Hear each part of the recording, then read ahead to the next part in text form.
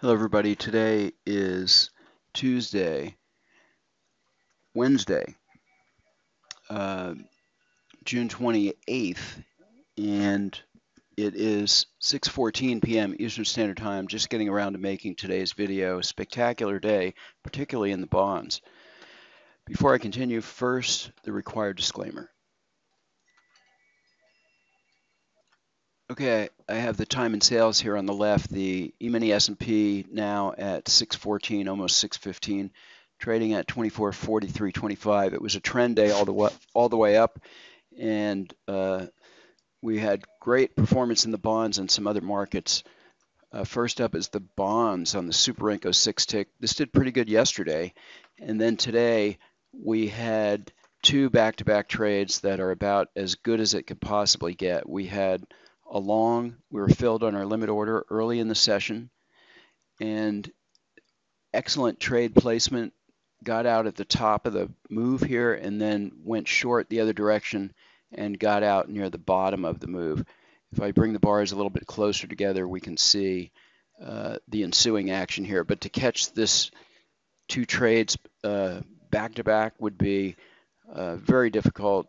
Trading discretion, much less holding a trade this long, is very difficult, as you all know.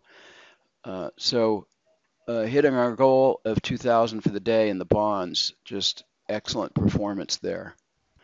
Okay, next up is the bonds on a Uni-Renko chart. This is a new time frame that I'm trying, and today it did not disappoint. This is a Uni-Renko chart, and we did 1158. I think we hit our goal of 1,200 on this one. Our goal was 1,500, so just a little bit shy of our goal. This is only trading two contracts. Profit target of 8 ticks on the first contract, and we are using a limit order at the close of the bar, and a number of trades here, but really didn't take any heat. So solid performance here on the bonds in a different time frame. Now, one of the reasons I show different time frames is to show that the auto trader is extremely versatile and doesn't rely on a particular time frame or a particular market to perform well. You can adapt it to almost any bar type, including other vendor bar types, and it can trade just about anything as long as you have good volume and good volatility. Okay, our 377 tick line break chart in the bonds also did really well today, doing $1,000.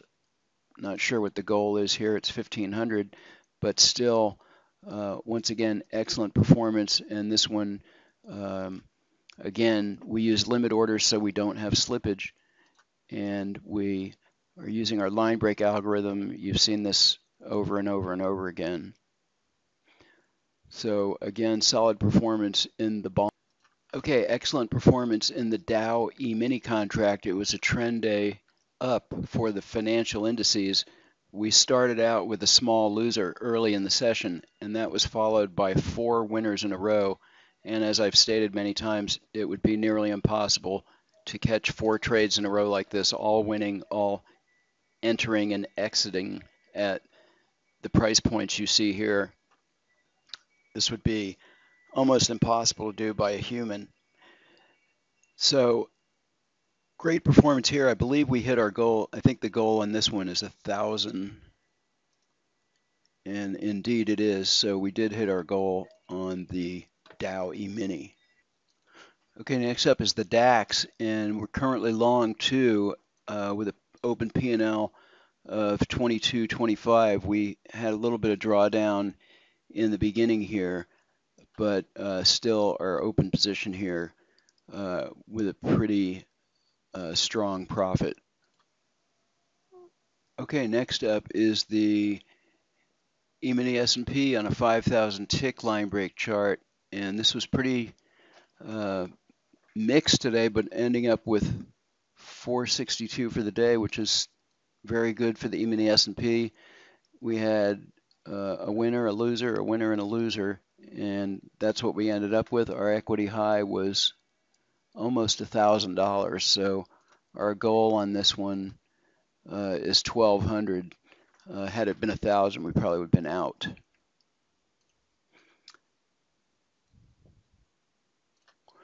That's all for today's video. If you would like to find out more, please contact us at systems@bluewavetrading.com. Thanks for watching today.